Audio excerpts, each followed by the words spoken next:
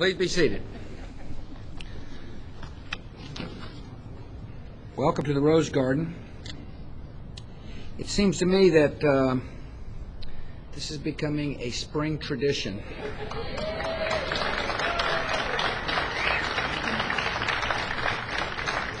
For the fourth year in a row, the football team from the Naval Academy is here to receive the Commander-in-Chief's trophy. The Rose Garden should be called the Yard.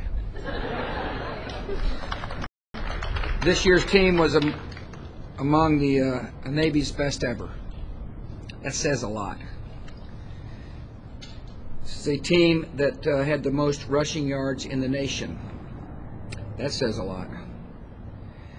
You had the highest graduation rate of any football team in the country. That says even more. You went 9-3, you made it to the bowl game, and you beat Army. I thank you all for coming. I appreciate members of the administration who've joined us, Deputy Secretary of the VA, Gordon Mansfield, Secretary Don Winter of the Navy, General Pete Pace, Chairman of the Joint Chiefs of Staff, and I might add the first Marine to serve in that capacity, Admiral G, Ed Giambastiani. That's hard for a Texan to say. But it's not hard to tell you how much I admire Admiral G and Pete Pace. Admiral Mike Mullen, Chief of Naval Operations. Thank you for coming, Chief. General Jim Conway, Commandant of the Marine Corps. And Ellen Moyer, the Mayor of Annapolis. We are glad you all are here. Madam Mayor, thanks for coming. Vice Admiral Ron Rep. Ron, I noticed that you gathered up my speech. Just remember, page 3 follows page 2. But it's good to have you again. Pleasure to be here. Coach Paul Johnston. You talk about a winner. This guy knows how to build winners. And Coach, we're glad you're back. I'm proud to welcome you and your staff.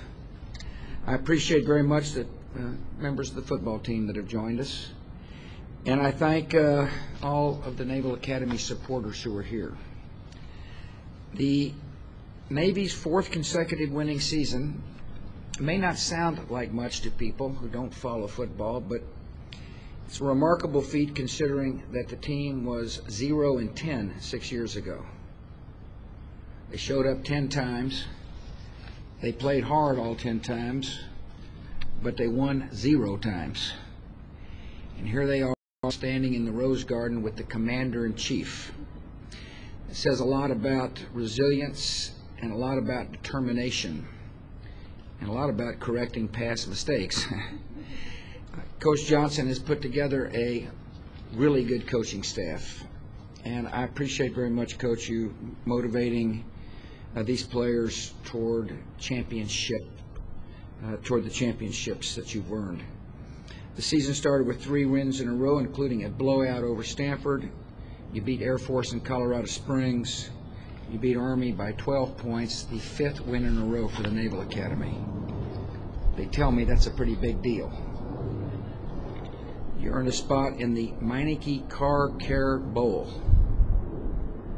Meineke Car Care Bowl.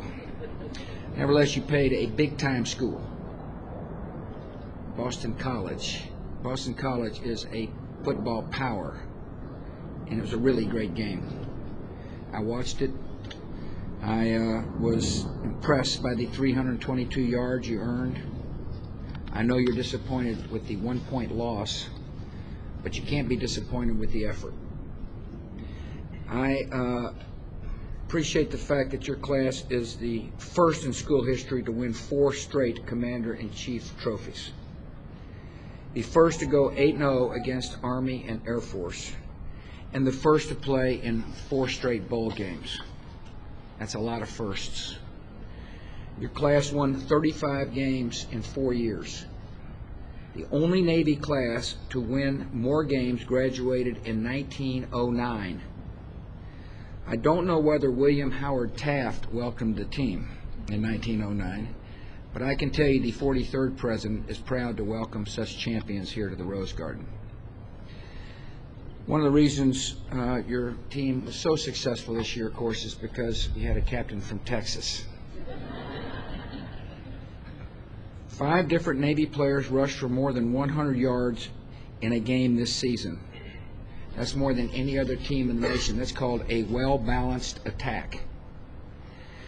I appreciate the fact that one of your quarterbacks stepped in for an injured starter and went on to score 4 touchdowns in a single game. I would like to say his name. I'll probably bungle it. I'll just say the guy's from Hawaii.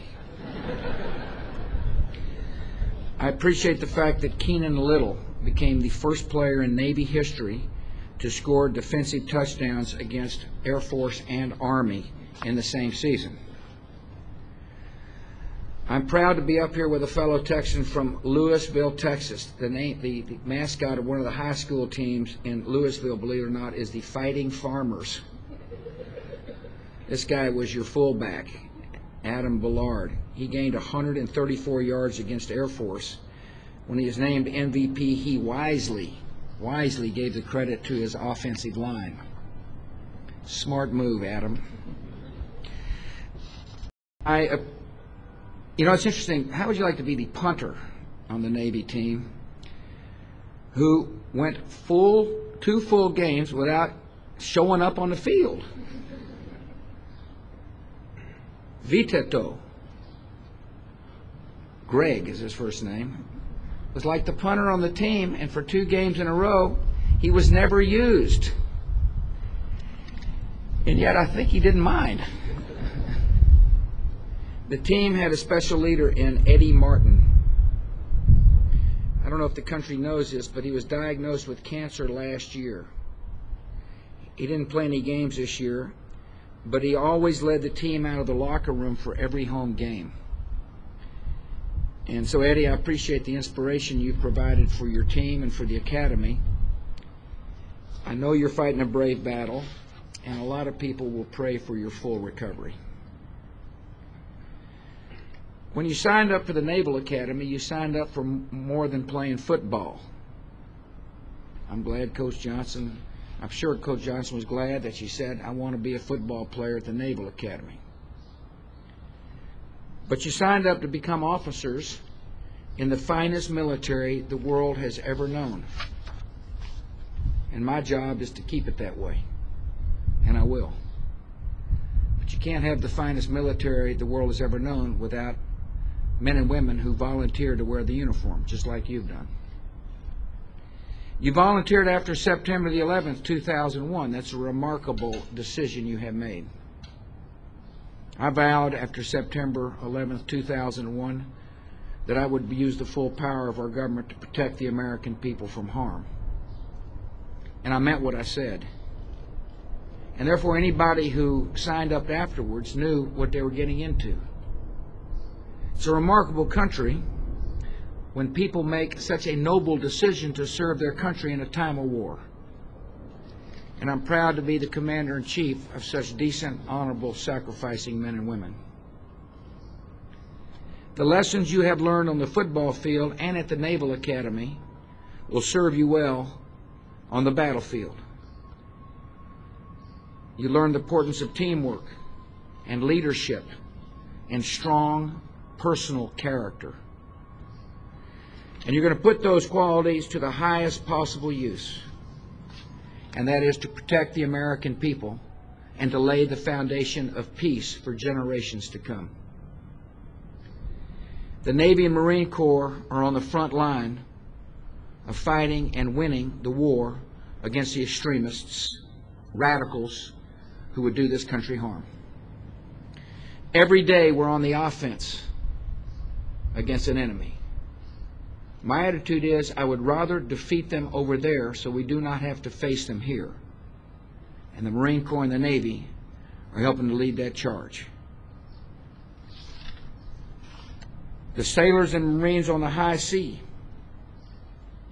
are sending a clear message to the world that we stand for strength and we stand for peace.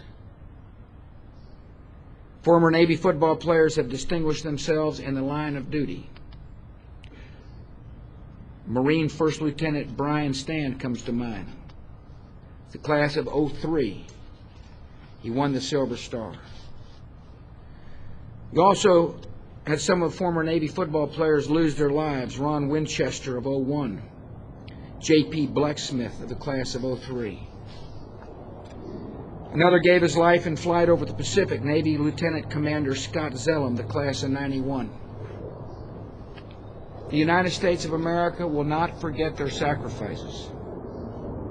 We will complete our missions so that their sacrifices will not have gone in vain. It is such an honor to welcome such fine men to the Rose Garden. I'm proud to be standing with you. I thank you for your service to our country. I appreciate the fact that you're good football players, but more importantly, I appreciate the fact that you're good Americans. God bless.